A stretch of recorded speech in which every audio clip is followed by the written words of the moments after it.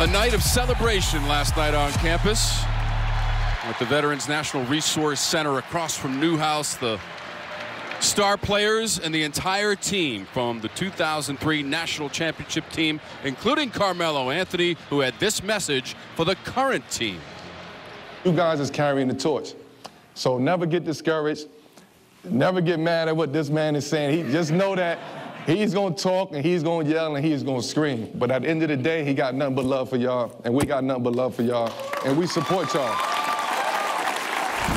Back in 2003, Syracuse was #1, the championship trophy for the freshman Carmelo Anthony and his teammates, Mike. Well, it's just a magical season, and so happy for Jim Boeheim to get that national championship. And I tell you, coming out of the Big East with their record, you'll see right there at 13-3, no small feat just then.